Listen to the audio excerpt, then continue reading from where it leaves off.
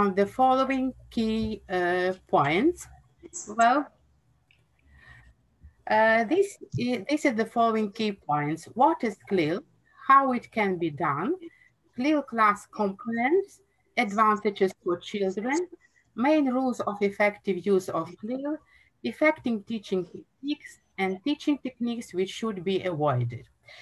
Well, everybody knows that during last 2 decades, our Ukraine is doing a lot of research and reforms in teaching English language. And you know that a very broad topic was researched, designed, and developed by new Ukrainian school as integrated lessons in the primary school, because small children are very energetic. Yes, it's very hard for them to sit at the table for 45 minutes.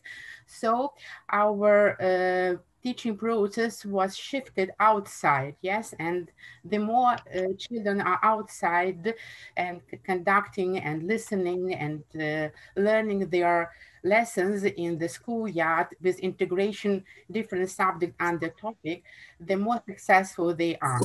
Now we shall direct our attention to another approach.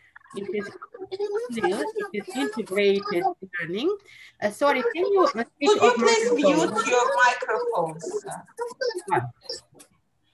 Oh, thank you very much. So, what is CLIL? CLIL stands for Content and Language Integrated Learning. It refers to teaching subjects such as science, history, geography to students through a foreign language. How it can be done? This can be done by the foreign language teacher using cross-curricular content, or by the subject teacher using English as the language of instruction. Both methods result in simultaneous learning of content and a foreign language.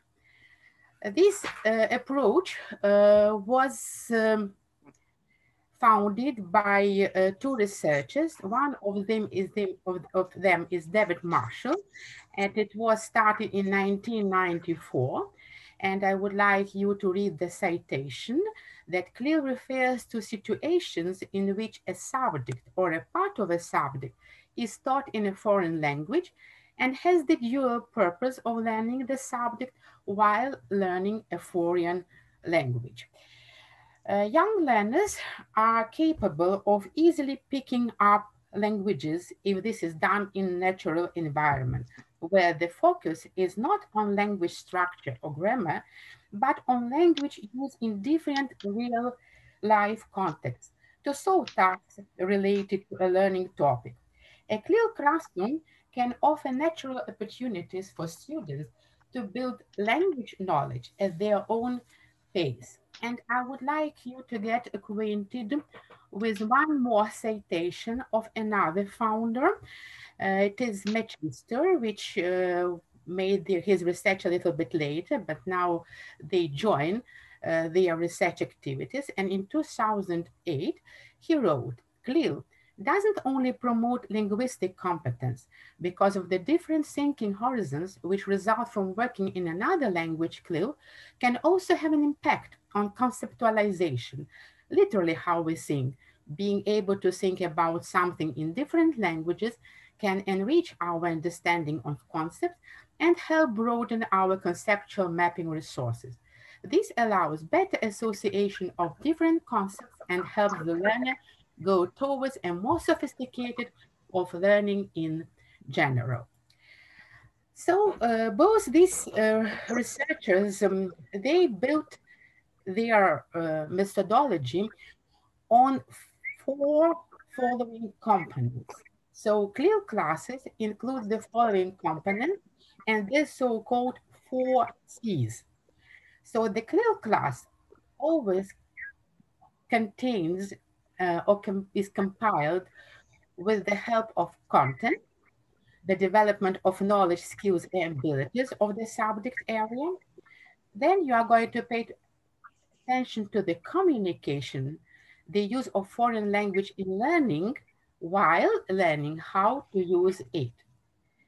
Cognition, the development of cognitive and mental abilities that form a general idea. And culture, presenting oneself as a part of culture, as well as awareness of the existence of alternative cultures, because now we have great possibilities to learn and to teach in teams, which when we can have class or audience consists of different people, nationalities, cultures from different countries. I would like to narrow our topic today, and we are going to talk about CLIL method teaching in primary school. Well, I would like you now to see, you can see this slide, advantages for children of these methods. And in the first advantage is improving language and subject knowledge. Well, so during the class, our students, our children, they improve, yes, the knowledge, improve their English particularly, yes. And if we are talking about math, yes, the same. They are learning all different kinds of math decisions, sums, pluses, and so on, different actions. They improve their cognitive knowledge. Yes, they know what they are doing. They are making researches. Well, they learn themselves. They develop intercultural communication and knowledge because they are going to be aware of interaction between themselves and between different cultures. Promoting active learning. Active learning is promoting by us, by teachers. Yes, we plan these lessons, we try to make it with different activities, well, which are interested for small children because small children can't sit a lot at the desk. Well, so then we are developing learning, communication, and social strategies. Yes, because learning it we can't do without communication and without social strategies. Yes, and helping children become autonomous learners because they here they are going to learn themselves to research. You are putting them different kind of tasks and they can do themselves and then present their small projects or themselves their ideas, their projects in our class. So that are the great advantages for children. uh, Now I would like you to give some tips of preparing these lessons with CLIL approach. So first of all, you are going to have your rules, well, the main rules of effective use of CLIL in primary schools. Because supporting students in CLIL, during CLIL lessons makes them feel secure and comfortable. First of all, the first rule of effective use is introduce a foreign language gradually. You know that now you are in the class where you are not using your mother tongue or language one. And sometimes it's difficult to understand, to communicate for small children. So you are going maybe make step back and give them some easy lexic, some easy topics, them to motivate them and to feel themselves interested in the following lessons and continue their learning. The second rule is recycle vocabulary regularly because you know that the words we can learn and then they are forget easily. So you are making small steps, step by step, while giving this vocabulary. And you are adapting materials for students' level. It is the same because not to overload them with unknown words.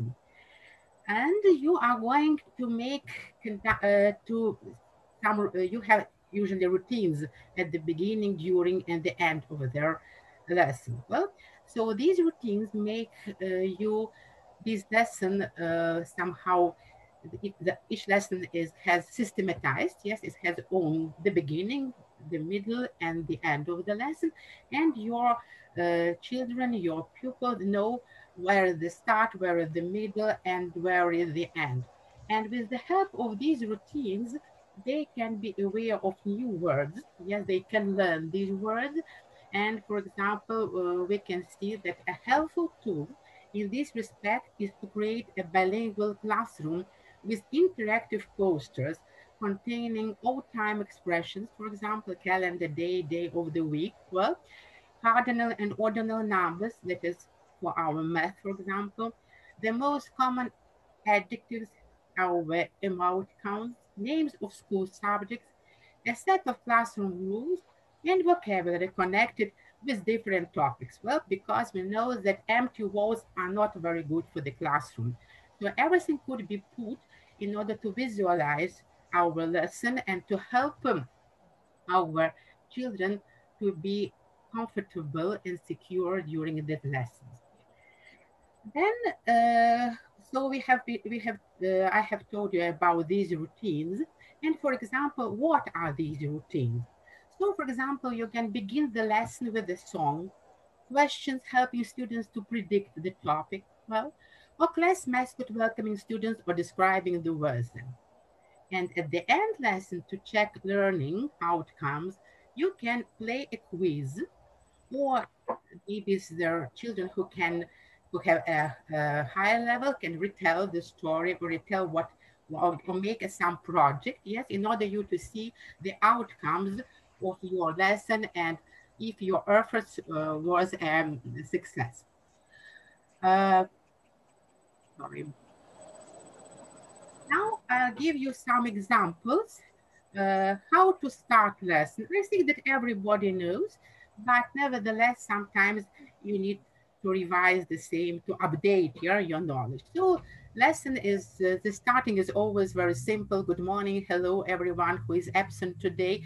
But for small children, these are new words. Yes, for us it's a routine, but you see, so four word combinations, four sentences, and they know them. Well, during the lesson, they know the following examples. You have here a lot of them. Well, during when you conduct lessons, get out your books, open your books at page, turn, well, say it again, and so on, so on. And it's a must that at the end of the lesson or even in the middle of the lesson, you are going to praise the children. Well, they are going to be motivated. Small children, they like to be praised. You can give them sweets or cakes or anything you will prepare for their lessons. So you can see here, good, fine, much better, well done. Yes, so the motivation plays a great role in this respect.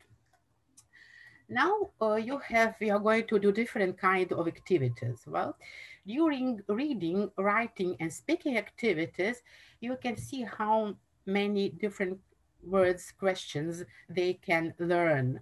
Well, can you read this? Who can read the sentence? Go on, say after me.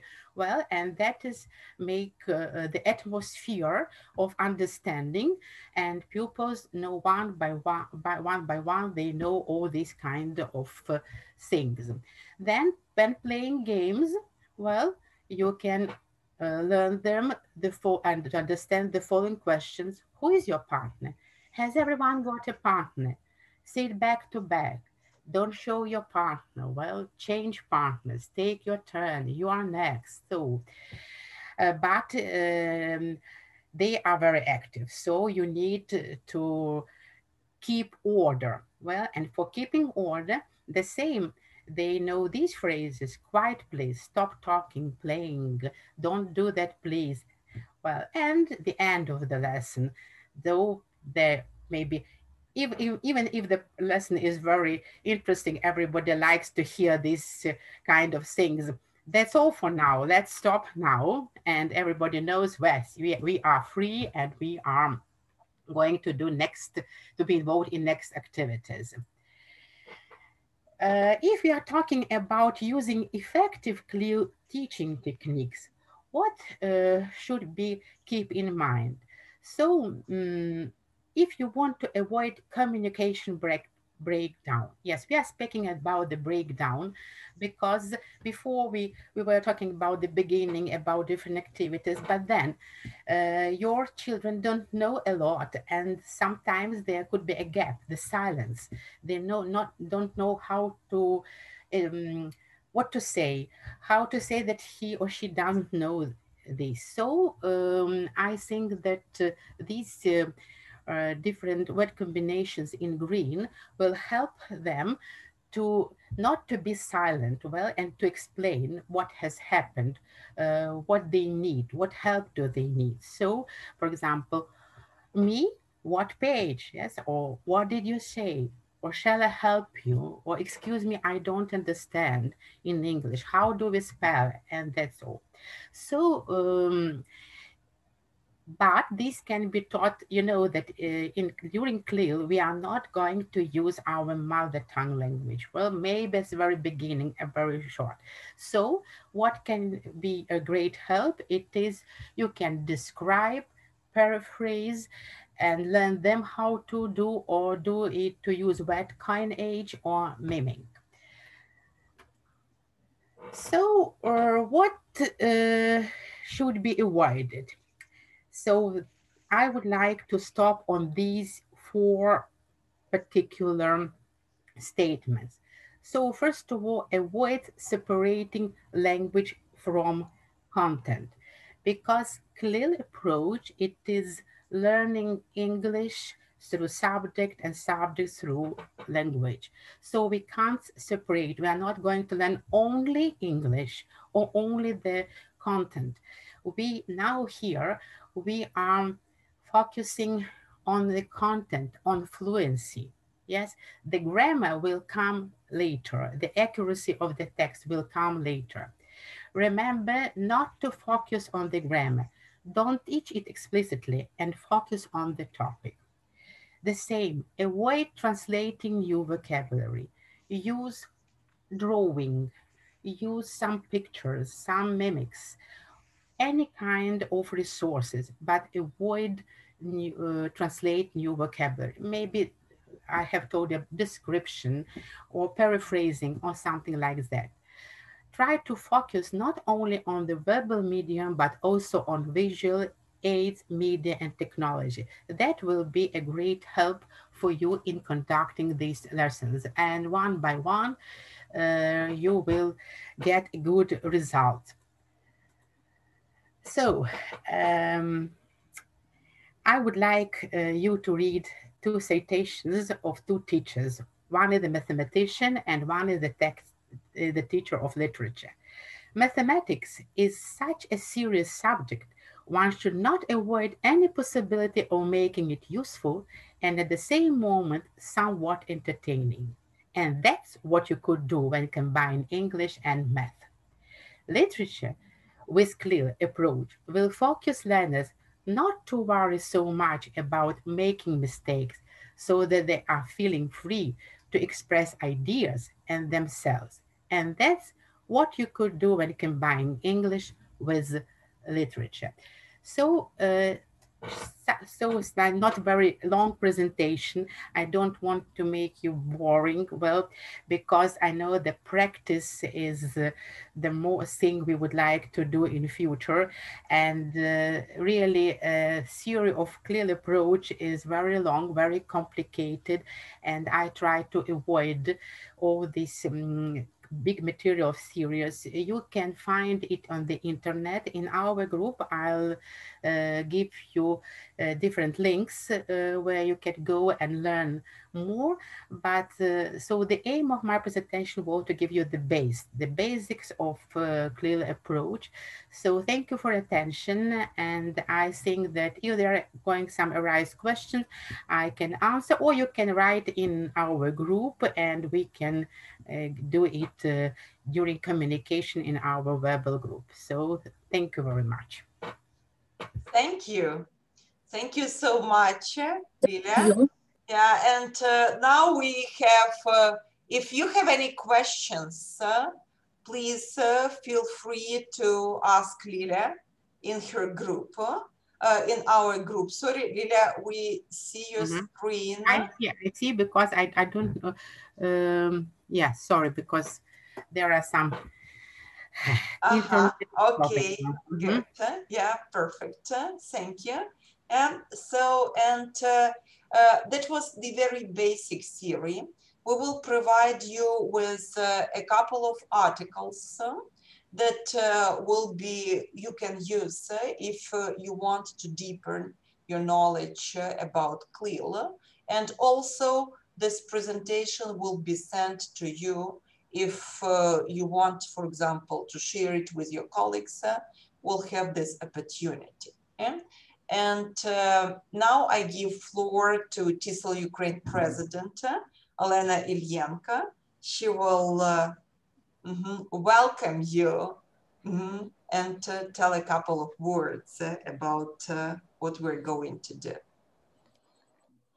Thank you, Marina. Can you hear me? I'm sorry for not being with you at the very beginning, as I have had some challenges communicating, but if communication is interesting, you will always start it. So on behalf of TESOL Ukraine, I would like to greet all of you as participants of this wonderful seminar, Teaching Math in English for primary schools. And I believe after this first basic workshop, you already have the idea of what CLIL is. And let me, as the president of TESOL, say some words about our association. As I know some of you are members of TESOL Ukraine and some of you are not. So just a couple of words about what we are doing and what we are going to do with your help. We are 26 years now. Our association exists for 26 years already in Ukraine. And our main aim is to organize teachers to do networking of you enthusiastic teachers all over Ukraine, to develop our skills, the ways we teach English, and help you to keep with the latest developments in the field of foreign language instruction. We are working with the support of Regional English Language Office of the U.S. Embassy of Ukraine. And we are so much thankful for them. And they help us with communication with presenters and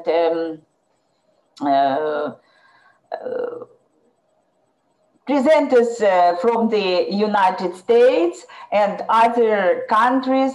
So some of you had an opportunity to participate in the webinars given by Wendy Finlayson and Sean Higgs.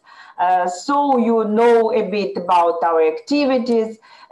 We usually have once a year an all-Ukrainian conference for teachers and now for instructors who use English as a media of instruction, and a number of varied seminars on innovative topics of teaching foreign languages, in particular English, like teaching English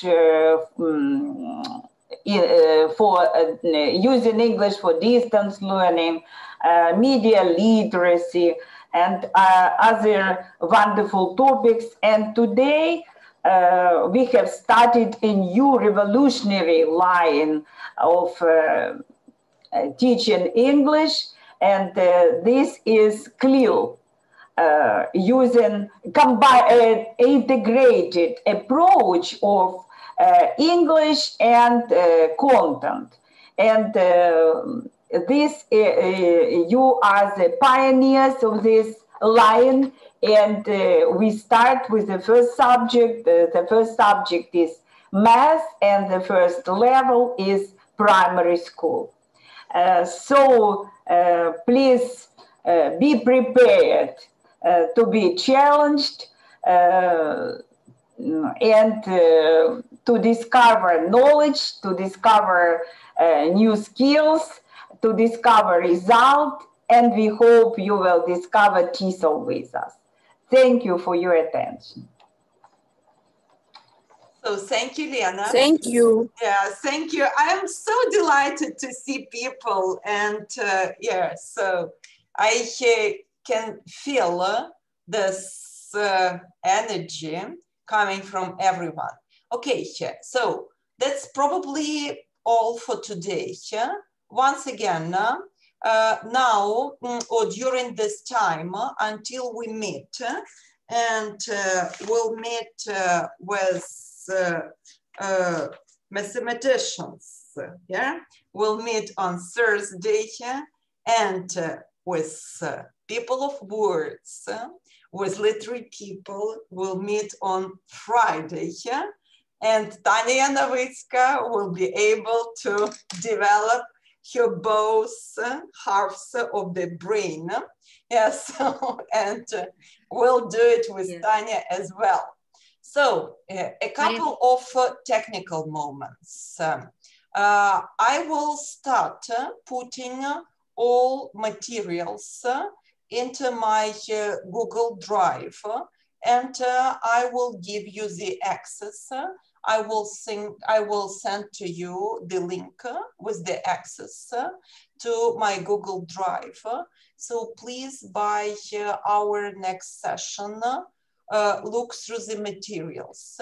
The mathematicians will get the program for the first grade. Also, you will get the materials from the British school, and there I will also put a Ukrainian textbook. We will analyze all of them. We'll briefly go through the vocabulary, and we'll check your knowledge of math vocabulary, or probably we'll start building some knowledge at this point. So with literature people, with with people who will be more well-versed during their studies, we'll start with, we'll do a different thing. We'll learn more about genres, and we'll go through a different angle, like we'll go through a different way here. We'll do the genres, then we'll look through the periods of the English literature, and we'll see how the genres developed during all these periods. And then we'll go back to each genre and to each period, and we'll learn more about each of them. So by our meeting in Odessa, when you come to this offline training, you'll be able to tell about different genres, different periods, and different literary works. So this is our plan.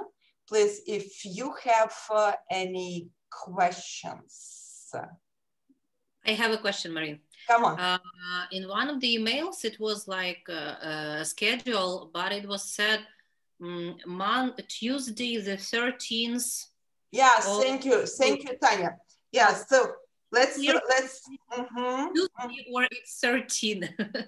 Is it Saturday? Yeah. I noticed it also and changed it. It will be, so literature will be on Tuesday the 15th. That's my mistake. Thank you. Yeah. So, but anyway, I will be sending you the reminders all the time. So now you only have to remember that math, yeah, one part of your brain is on Thursday and the other part of your brain is on Friday. So I am really excited. Thank you for being with us because this is really a new step for all Ukrainian education. And I hope that you will be this first, I don't know what is first, not a drop of water, but this first ray of sun that will awaken so this CLIL energy among the Ukrainians. Yeah, so, and so we'll meet you very soon. Please look through your Google Drives, through your disks. I'll put there everything tomorrow. So by the time of our training, you could already have some basic idea of what we're going to do. And Lilia will send you a presentation and we'll be happy to answer any of your questions in the group. Yeah? Lilichka, thank you. That was good, simple, yeah, and very useful. Yeah, I try to do my simple things. The rest will be in our group. Well, not to overload and not to make you boring. It is. Yeah. We hope that will be a useful summer, but not a boring one. Yeah. So thank you, everyone, and see you on Thursday and on Friday. Bye-bye. Thank you. Thanks a lot. Bye-bye. Thanks a lot. Thanks a lot, really. Thanks a lot. Thank you. Goodbye. Bye. Goodbye. Goodbye. Bye-bye. Goodbye. Thank you very much. Bye.